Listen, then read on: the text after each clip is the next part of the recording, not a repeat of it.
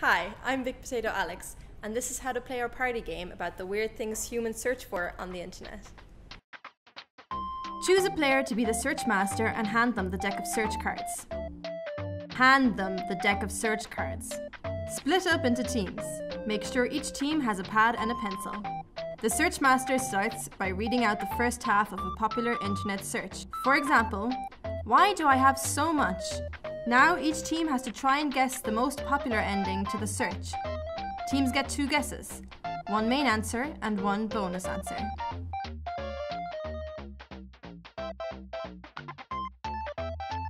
When you're finished, the search master reads out the rest of the search card for everyone to hear.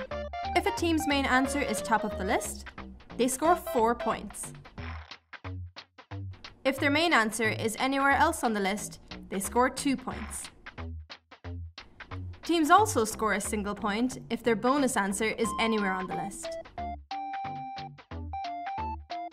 If it's not on the list at all, they score 0. First round over. Write down the points on the scorepad provided. Now time to read out a new search card and go again.